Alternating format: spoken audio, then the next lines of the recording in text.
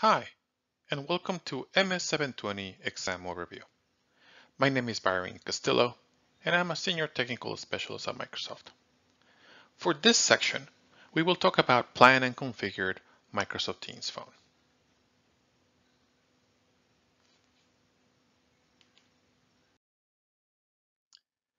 Planned and configured Microsoft Teams phone. This particular session in the MS-720 exam, it encompasses 25 to 30% of the exam content. Within this section, we will talk about plan usage scenarios for services and users, manage and configure Microsoft PSTN numbers, configure Operator Connect, configure team phone policies, configure auto attendance and call queues, configure auto conferencing, and finally, we will talk about configuring emergency calling for calling plans. Plan and usage scenarios for services and users. Microsoft Teams is a service sitting in the Microsoft 365 cloud as part of the modern workplace service. Microsoft Teams Phone is our PBX solution, or a private branch exchange, which is a phone system within a business. Microsoft Teams Phone is the Microsoft technology for enabling call control and private branch exchange capabilities in the Microsoft 365 cloud with Microsoft Teams. Calls between two users and the organization are handled within Teams Phone, and those never go to the public switch telephone network. This also applies if they are located in the same or different geographical areas, removing long distance costs on those internal calls.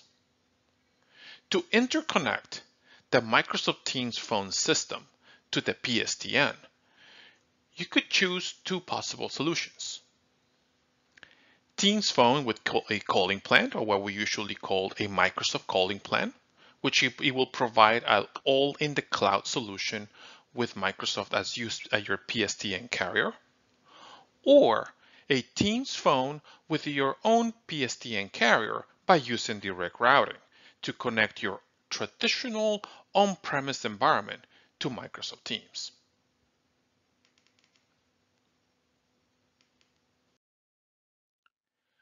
As part of the planning stages, you also need to determine the licensing requirements. A user will always need to be licensed for Microsoft Teams in order to receive or get a phone system license. To use the Microsoft calling, a calling plan must also be obtained, and that's usually what is called an add-on license.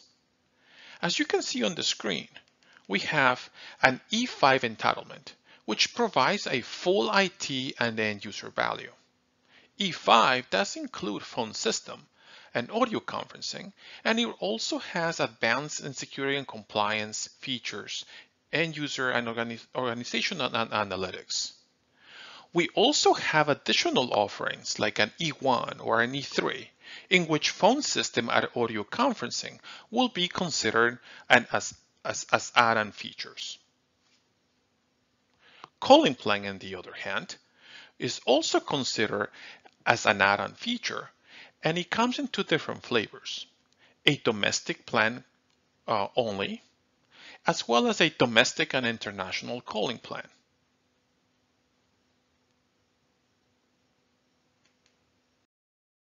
When it comes to planning for Teams phone devices, Microsoft Teams supports a wide portfolio of desk phones for users who require a traditional phone.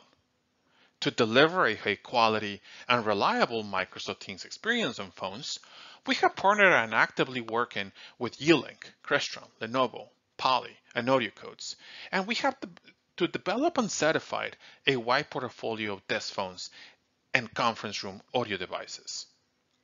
In order to manage those devices, you'd require or need specific permissions to manage those.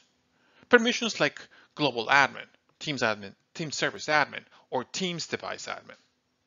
Some of the features that are supported by a Teams phone, features like authentication, speed dial and call history, meetings and calls, call groups, use delegation, hot desking, video phones, a better together experience within those devices. We also have accessibility features within those devices, and we also provide dynamic and enhanced 911 support in those devices. Plan and design Teams Phone features. To use Teams Phone features, your organization must have a Teams Phone system license. Once the license is active in the tenant, it will provide the following features. Features like call answering, call hold, call history, call delegation, call on behalf of, call transfer, call waiting, call park, call forwarding and simultaneous ring. Features are added by Microsoft regularly as the solution is continually being improved upon and evolved.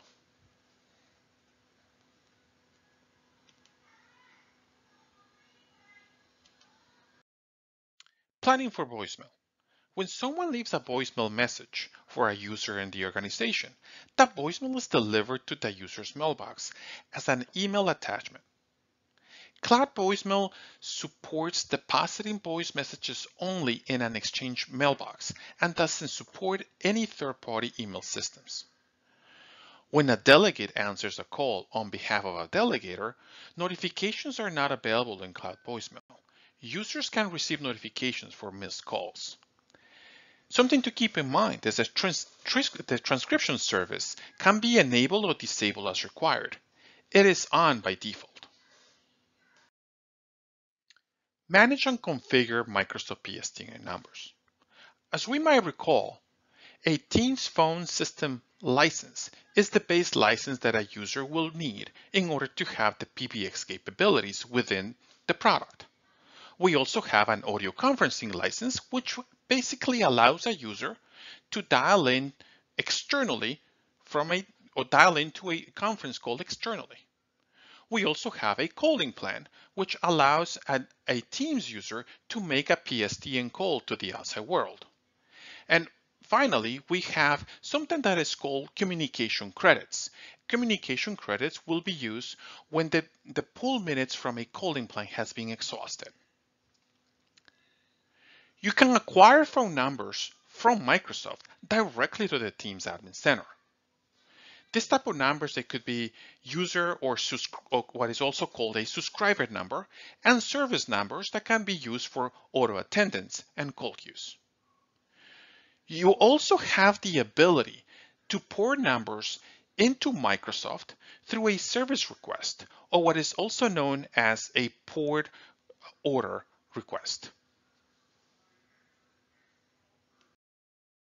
Configure Operator Connect. Operator Connect is a new type of service that we recently introduced into Microsoft Teams, and which basically allows PSTN connectivity via a third-party operator. Think about a marketplace within the Teams Admin Center. Once you acquire the numbers from a specific operator, those numbers are managed just like calling plan numbers. Operator Connects gives you the flexibility to mix and match operators throughout the world, depending on where they have presence in the world or offering their services around the world, but also gives you the flexibility to combine or mix and match Operator Connect with calling plan and direct routing. Configuring Teams Phone policies. Some of the policies that you can configure within the Teams service are listed in the screen. As an example, calling policies, which will allow you to control calling and call forwarding features. We also have dial plans, which allows you to normalize, or their normalization rules that allow you to translate dial phone numbers. Think about three-digit calling or four-digit calling. Call park policies. It will give you the end user the ability to park a call, and then the user can retrieve the call from a different location in the building. Caller ID policies. It gives you the ability to change or block the number that is presented when a user calls an external PSTN number. Inbound call blocking. Inbound call blocking, it allows you to block inbound calls from the public switch telephone network with a specific reject patterns. When it comes to configuring auto attendance and call queues, we will be dissecting each of the following topics. When it comes to design call flows for auto attendants and call queues, we need to understand what an auto attendant is first. We also need to assess the business needs for an auto attendant. It's also highly recommended to design and mock up the auto attendant. We also want you to understand what a call queue is and also assess the business needs for that specific call queue. And last but not least, we also highly recommend to design and mock up the call queues. And finally, we highly recommend on writing the script that will formulate how auto attendants and call queues work together. Understanding what an auto attendant is. An auto attendant really has a primary purpose to redirect a call to an appropriate person or department based on the caller's input to the provided menu option. Callers can be redirected or redirected to specific people in the organization. They can also be redirected to call queues where they can wait to talk to the next available agent, or they can be redirected to a voicemail. Different call routing options can be specified for business hours, off hours, and holidays.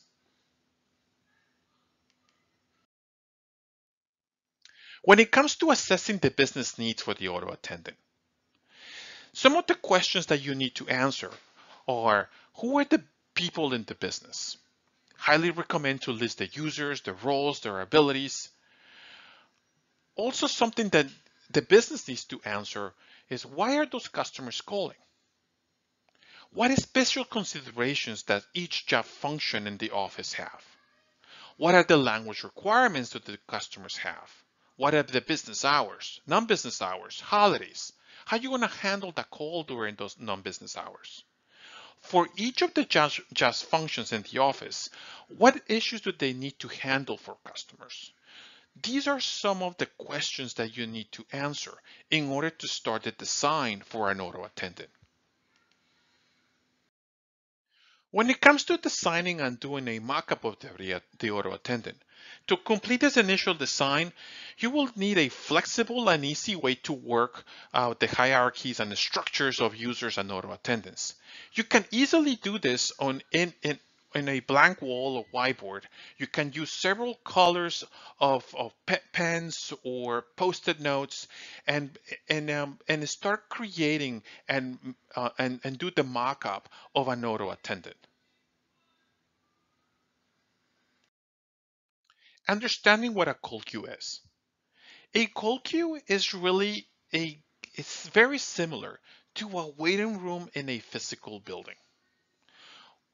Callers wait on hold while the calls are routed to the agents in the queue.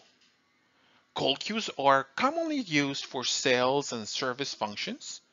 However, call queues can be used for any situation where the number of calls exceeds the internal capacity, such as a receptionist in a busy facility.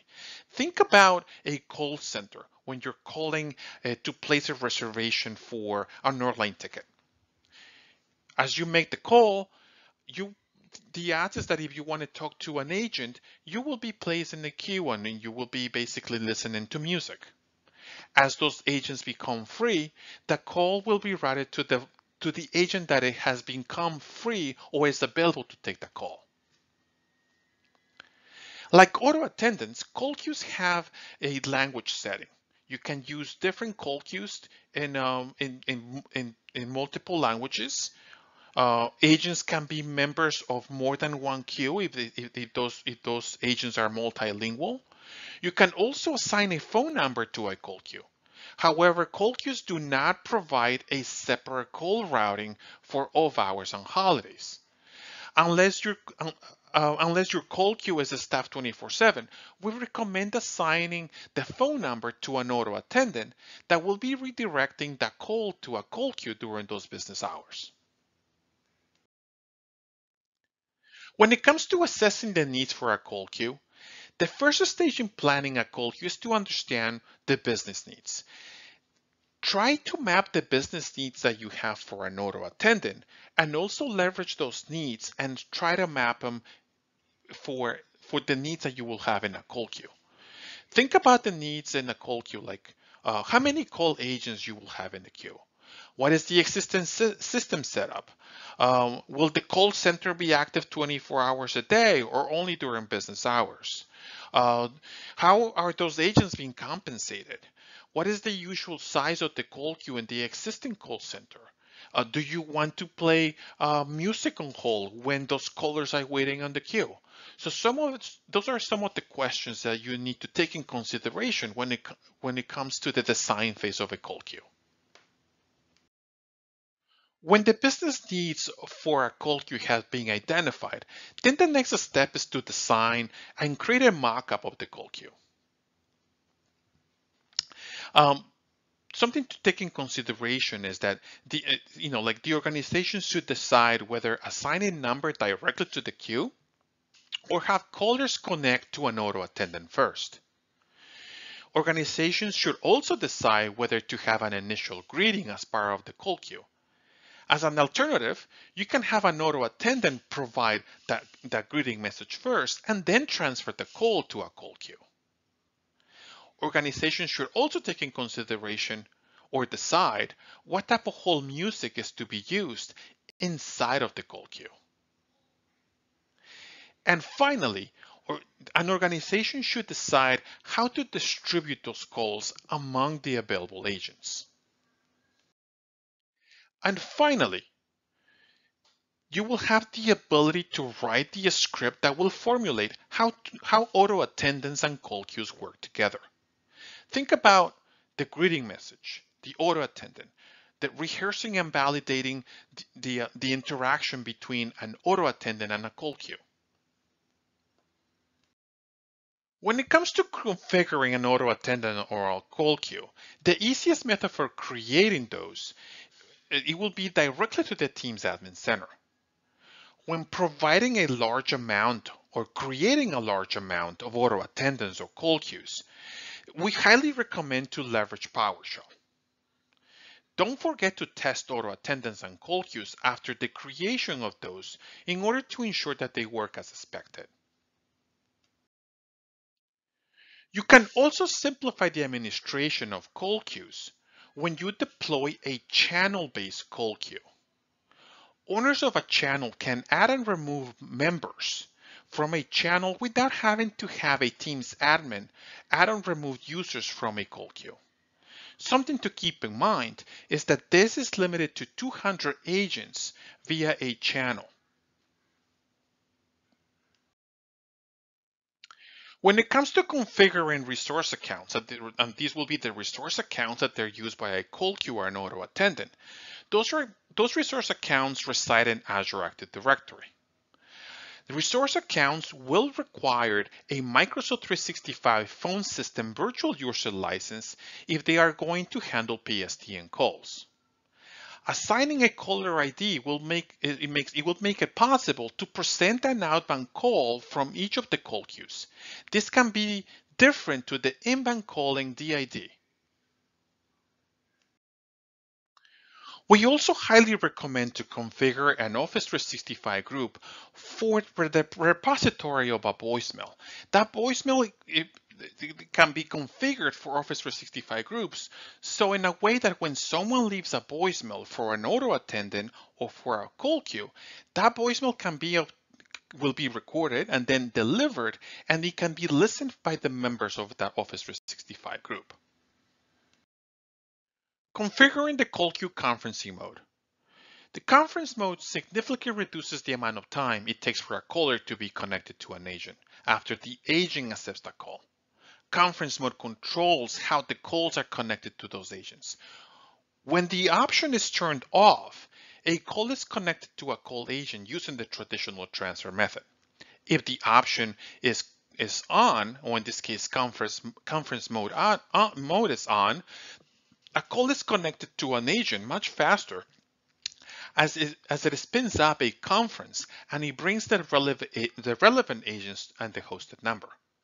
Something to keep in mind is that for conferencing mode to work, all agents need to be on Teams only mode. Configure call queue routing methods. You can choose either attendant, serial, longest aisle, or round robin as a distribution method. All new and existing call queues will have attendant routing selected by default. Another step that needs to be taken in consideration when configuring auto attendance and call queues are holidays. You can use the Teams holiday feature to provide alternate messages and routing to callers for specific days and times when departments, call queues, or people in the organization will be following different working hours or won't be available. As part of the configuration method for call queues, auto attendance, and voicemail, we highly recommend implementing custom hold music for music on hold. Music on hold allows the organization to have their own advertisement included as necessary. Configuring auto conferencing. Although this option is optional and is not often used, sometimes companies might want to change the default audio bridge number. They might also want to add additional toll and toll-free numbers. Um, Something to keep in mind is that if you advertise a toll-free number as your default number for audio conferencing, communication credits will be used for that specific scenario. Configure emergency calling for calling plans.